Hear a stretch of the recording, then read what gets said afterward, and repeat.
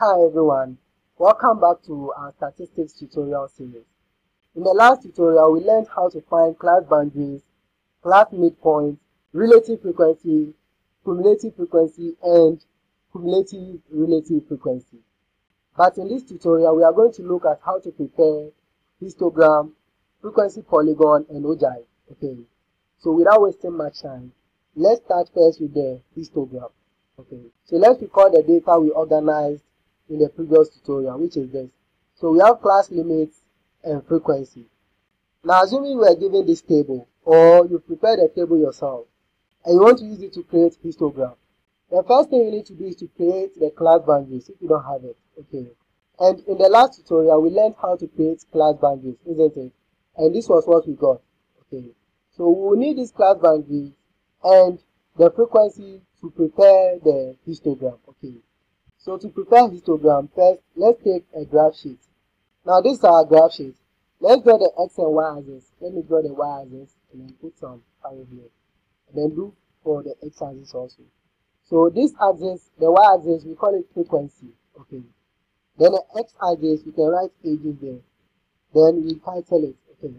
Now when you look at the frequency, you will see that the highest frequency is 11. Let me count these lines. 1, 2, 3, the thick ones. 4, 5, 6, 7, 8, 9, 10, 11. So I can only use 1 centimeter to 1 unit. If I should use 2 centimeters to 1 unit, it won't be enough. Okay.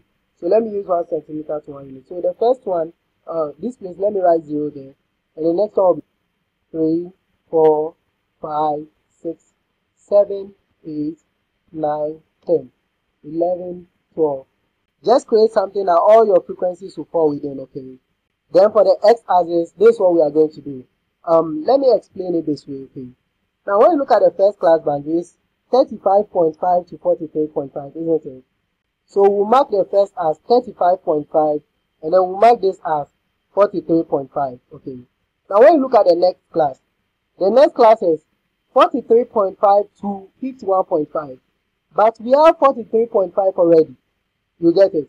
So we just have to do the upper of the second class. That will be 51.5. Then when you look at the next class is 51.5 to 59.5. But we have 51.5 already, so we just do the 59.5. You get it? Then when you go to the next class is 59.5 to 67.5. But we have the we have the 59.5 already. So we just do the upper, which is 67.5. Then when we go to the next class, that's 67.5 to 75.5. But we have 75.5 already. You can write it twice. So you just write the upper only, 75.5. You get it. Then the next one, 75.5 to 83.5. But we have 75.5 already. So you just write the 83.5. Then the next one, 83.5 to 91.5. But we have the 83.5 already. You don't have to write it twice. So we write the upper one, which is 91.5. You get it. So this is what we are going to do. For the first class, which is 35.5 to 43.5, we are going to draw a bar here. Okay, that will occupy from 35.5 to 43.5. And what's the frequency? The frequency is 5, so we draw it up to this place. You get it. So let me just shade inside. Now let's go to the next one. That will be 43.5 to 51.5. So we are drawing from here to 51.5, and the frequency is 3, so we draw it up to 3. You get it? So in histogram, there's no space. Okay, there's no space between the bars. You see, in bar chart or column chart, there was space, but in histogram, no spacing. And you didn't deliberately avoid spaces, so the class boundaries compel you not to have spaces. You get it? So let's shade this one also. Then we go to the next one. The next one is 51.5 to 59.5, and the frequency is what? 8. So we draw it up to what? 8. You get it? Then we shade inside. Then we go to the next one, 59.5 to 67.5. What is the frequency? It's also 8. You see that? So let's shade inside also. Then we go to the next one. The next one is 67.5 to 75.5. And what is the frequency? The frequency is 10. Okay, 10. So we draw it out to this level. So let me shade inside. Then the next one, 75.5 to 83.5. So the frequency for that one is 11. Okay, so let's draw it up to 11. Then let me shade inside. Then the last one will be 83.5 to 91.5. And the frequency for that is 5. So we'll stop here. You get it. Then we can shade inside also. You get it. Interesting, right? So let's go to frequency polygon. So let's take our table back and look at it. Now, to prepare frequency polygon, we will need two things: the midpoint and the frequency. For histogram, we use class boundaries and frequency. And in the last tutorial, I taught you how to find the class midpoint. So this is the class midpoint. So for frequency polygon, we are going to use the class midpoint and the frequency. Okay. So let's take our graph sheet. So let's draw our x and y as in. So let me draw the y, then the x. Okay. Then let's name this place frequency, and this place is ages. Okay, that's the class midpoint. Then let me give it a title. Now for the y-axis, let me do it how I did it for the histogram. Okay, so that will be 0, 1, 2, 3. Since we are using frequency also, 4, 5, 6, 7, 8, 9, 10, 11, 12. Remember, our highest frequency in this is 11. So we must make sure we have all in. Okay. Now for the x-axis, in the case of frequency polygon, are you with me? We are going to use class midpoint. But before then, let me write the class boundaries so that you understand better. Now the class boundaries, the first one is 35.5 to 43.5. Then the next one, 51.5, 59.5 going. So let me do that to the last. So this is the last one, right? This is what we use for the histogram, right? But in the case of frequency polygon, I'm interested in the class midpoints, not the class boundaries. But I want to use the class boundaries as a guide. Okay. Now what's the first class midpoint? The first class midpoint is 39.5, isn't it? So you know 39.5 is going to be at the middle of this 35.5 and 43.5. So this is their middle, right? It will be on this line. Okay, this middle line. So 39.5. And the next one will be 47.5. It will also be in the middle of this and this. Then the next one will be what? 55.5. Then this one will be 63.5. Then this will be 71.5. Then this will be 79.5. And the last one will be what? 87.5. So we have the class midpoints on the x-axis. For the class boundaries, they are not necessary in this case, but I'm just using them as a guide. Okay, so that's cool. Now this is what we are going to do.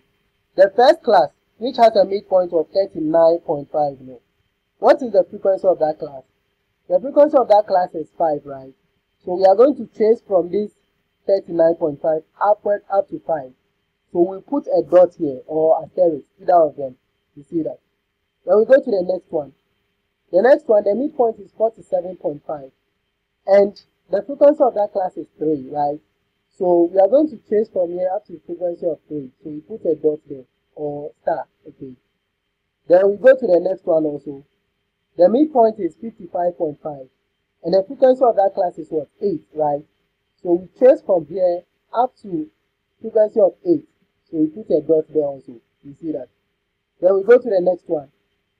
The next class is, the midpoint is 63.5. And that class has a frequency of 8. So we are going to trace this midpoint up to frequency of 8. Then we put it there. You get it? We put a point there. Then we go to the next one, 71.5.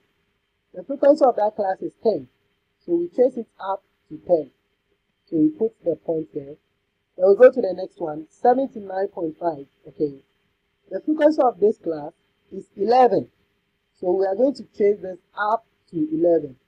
So we put a star there. Then we go to the last one, which is the 87.5. What's the frequency of this class? The frequency of this class is what? 5. So we'll trace this up to 5. So we put a star there. That's clear, right? Now we are going to use lines to join the points. Okay. Now to join them, we are going to start from the x-axis here. Okay. You join it up to the first point. Okay. So we'll use a line to join to the first point. Then you take from the first point to the second point. Okay. Then from the second point to the third point. Then from the third point to the fifth point. From the fifth point to the sixth point. Then from the sixth point to the seventh point. Then from the seventh point to the last point. You get it? Then since we no longer have any points, you can come down, okay? So this is how to prepare frequency polygon. Remember, for frequency polygon, we use the class midpoint and the frequency. But for histogram, we use the class boundaries and the frequency, okay? So let's go to the next one, which is Ogive, also called cumulative frequency curve, okay? So first, let's go back to our table. Now, before we start the Ogive, let me remind you that for histogram, we use the class boundaries and the frequency, right? Then for frequency polygon, we use the class midpoint and the frequency. But for Ogive, we are going to use something called mark less than and cumulative frequency.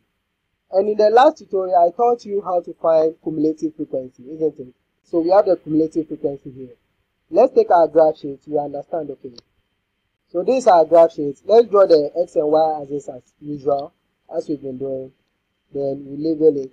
But take note, the Y axis this time around is going to be cumulative frequency, not more frequency as we did in histogram and frequency polygon. This is Ogive, so we are using cumulative frequency, not frequency, okay? Now, when you look at the cumulative frequency, the highest cumulative frequency we have there is 50. If we should put the numbers how we did for frequency previously, where we have 0, 1, 2, 3 going, we will not get up to 50. So for this one, let's use 1 centimeter to 5 units, okay? So let's start with 0. Then this one is going to be 5, no more 1. Then 10, 15, 20, 25, 30, 35, 40, 45, 50. You see, we get up to the 50, 55. Now for the x-axis, we are going to use mark less than. In order not to confuse you, let me put it this way. We are going to use the upper class boundary of each class, okay? But we will start from the lower class boundary of the first class. What do I mean? You see, the first class, the lower class boundary of the first class is 35.5, right? So we write it first. Then we write the upper class boundary of that same first class, which is what? Which is 43.5. So after that, the next one we are going to write should be the upper class boundary of the next class, which is 51.5. Okay. Then the next one will also be the upper class boundary of the next class. That will be 59.5. Then the next one will be the upper class boundary of the next class also. That will be what? 67.5. Then the next one will be what? 75.5. The next one will be what? 83.5. And the last one will be 91.5. So that's how we do this. Now pay attention. I told you we are using the upper class boundaries against the cumulative frequencies. Okay. So when you look at the first class, what's the cumulative frequency of the first class? 5, right? And what's the upper class boundary of the first class? It's 43.5, not 35.5. So you have to be careful. The upper class boundary of the first class is 43.5.